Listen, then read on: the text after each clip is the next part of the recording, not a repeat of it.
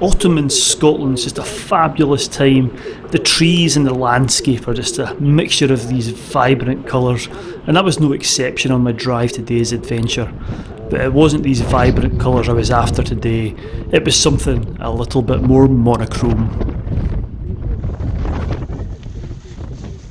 Things were green and vibrant as I parked up at the start of the mountain, and I set about getting my gear ready. And this gear included, for the first time, all my winter gear, my ice axe and all my warm woolly clothes. I was really hoping that I was going to find some of that white stuff. And today's objective is to find some snow. Let's go!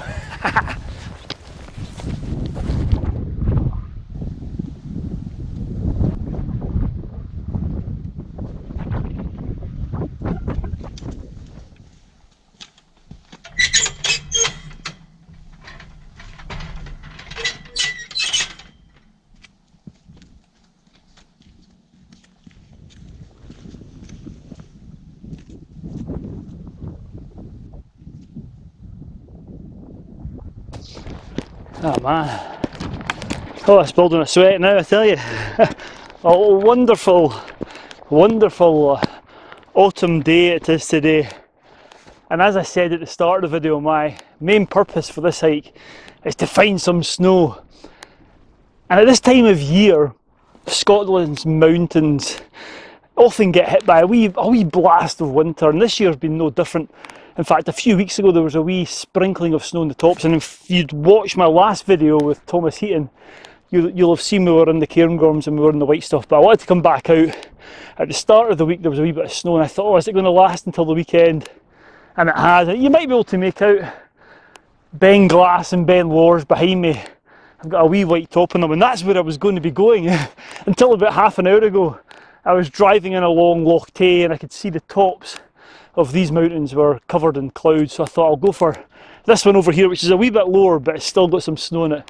So I'm going to head up here, head to the summit, and I'm going to go along the ridge a wee bit. So I'm going to Mealnan-Termachan, and there's a lovely wee feature further along the ridge where it just narrows to this lovely shark fin crest. I'm going to head there, that's the most interesting part of it, and then see how my options look and hope that it's clear up there and this cloud doesn't roll in. But so far it's lovely, and it's nice to see the white cap on top of the mountains. Let's just see if I can get my boots in it later on. Right, let's crack on.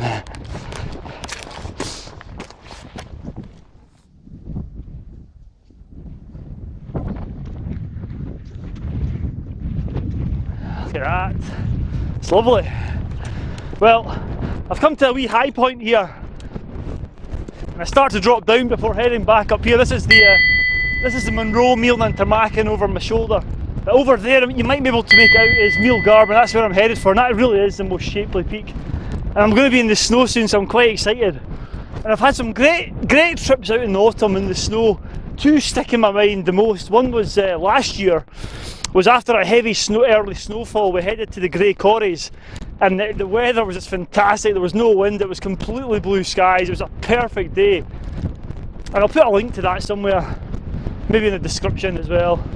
And the other one that I remember was up at Benmore in Stibinian, and I think that was just at the start of November.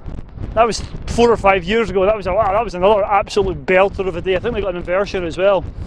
Yeah, it's not quite as nice today, but it's still lovely. The wind's starting to pick up here. It's going to be cold on top. So yeah, I'm going to get cracked on and get to the top of this Munro. Whew.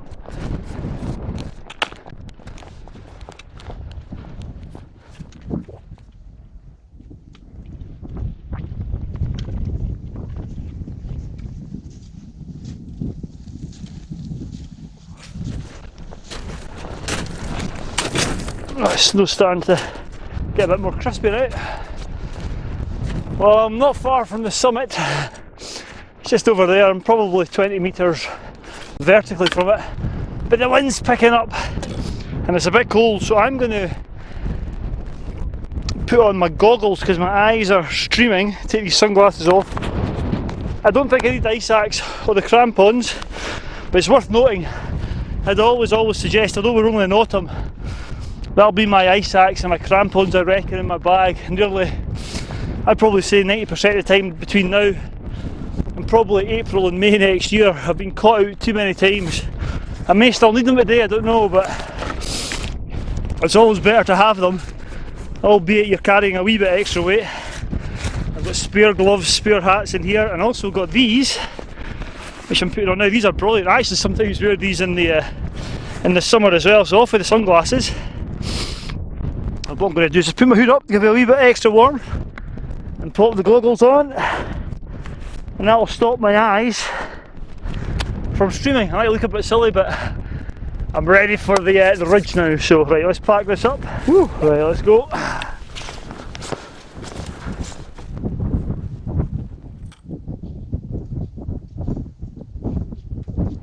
I wasn't too far from the summit at this point, and everything was now frozen, and the snow had that lovely, crispy, crunchy feel about it.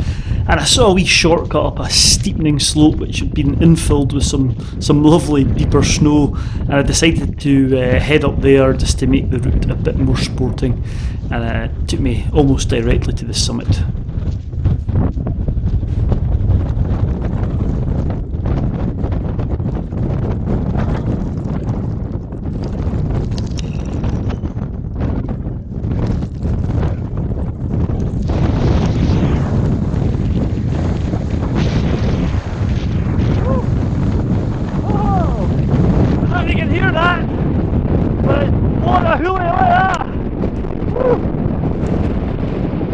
This is the summit of the Munro.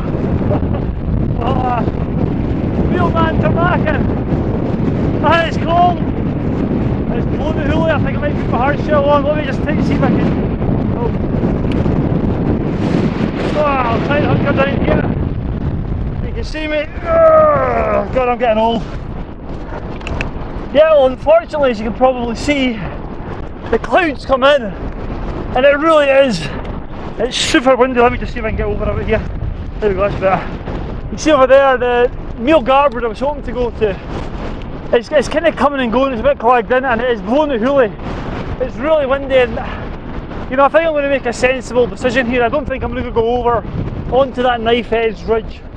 I've been on it many times before. I'll cut to some footage of it so you can see what it's like. But it's just so windy and it's really icy up here. All the rocks have got rimed. I'm looking at this and I can. It's frozen. If I put that towards the camera, you might see it.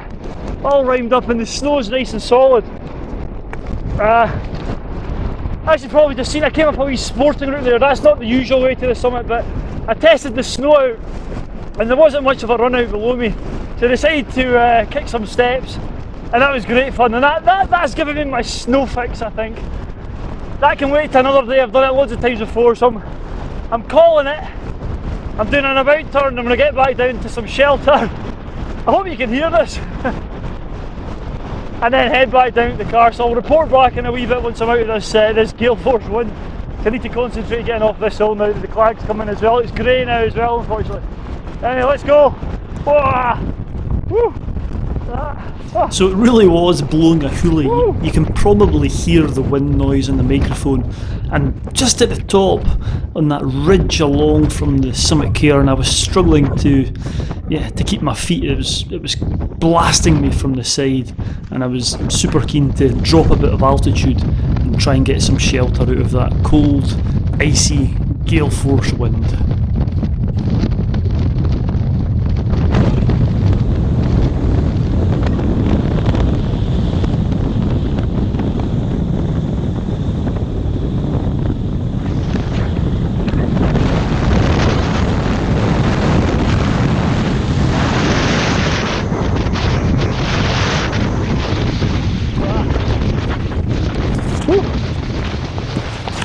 But what a difference just dropping just a wee bit of height makes.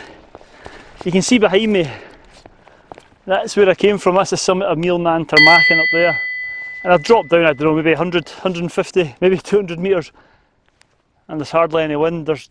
I'm instantly warmer, and I thought I'd just do just a wee piece to camera to maybe give you the reasons why I decided to turn around there. And in this case, for me, there was one main reason, and that was the wind. I think I could have gone along there. I could have gone along to that knife edge ridge, but you're at a sustained height up there. That's why it's called the Termachan Ridge. And the force of that wind was, it must have been gusting 45, 50 miles an hour perhaps in certain bits, and it was quite localised. So I reckon I could have got along, but A, it would have taken me more time, and B, I think I would have had to stop and put my crampons on, take my ice axe out to cross the ridge, which would have eaten up more time. Now I've left a bit later today, so I didn't want to risk coming back down with the weather deteriorating and in the dark. I do have 2 head torches, but I've got all the gear with me. The warmth and the coldness and all that is not an issue.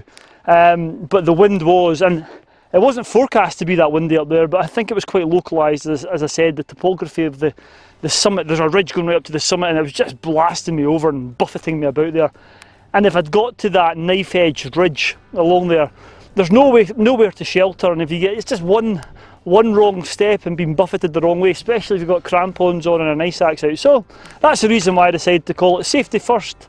The hill's always there another day, and if you've got a gut feeling that you don't want to do it, just turn around and go back. There's no it gives you an excuse to come back. I've been here plenty of times, but anyway, just thought I'd give you a wee short explanation there. So I'm going to head back down now. The last to say goodbye to the snow. I think this will all be gone in about 5 or 6 hours. There is a weather system coming in. The jet stream's back across Scotland from tonight, so I can see the clouds starting to build already. So it's time. That was another thing in the back of my mind when I decided to call it. But anyway, it's been good. My objective was to find some snow, and I found some snow, and it was lovely. Some of that snow at the top when I went up and I was kicking steps was fantastic. Just a tiny incy-wincy wee taster of winter, and hopefully, and fingers crossed, there's more to come. Right, enough talking. Time to get walking down and back to the car. Let's go. It was much nicer down at this lower altitude, and I was soon heading back down towards the car. It'd been another fine adventure, and I was glad to see the white stuff.